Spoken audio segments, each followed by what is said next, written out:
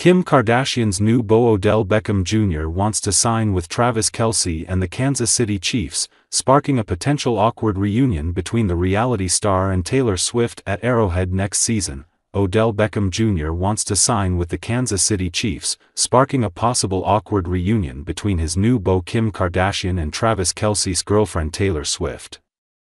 Beckham joined the Ravens last year on a one-year contract worth $15 million, but Baltimore spread out the hit by paying $13.835 million as a signing bonus and included 4 void years.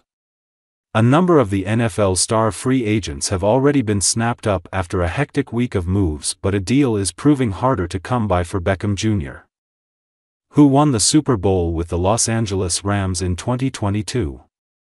The Chiefs are known to want to improve their receiving unit this offseason, given Patrick Mahomes and his offense struggled for large parts of last year before eventually clicking at the right time to win the Super Bowl in Las Vegas. But if they do opt to offer terms to Beckham Jr., it would mean long-term rivals Kardashian and Swift will be supporting the same team next season.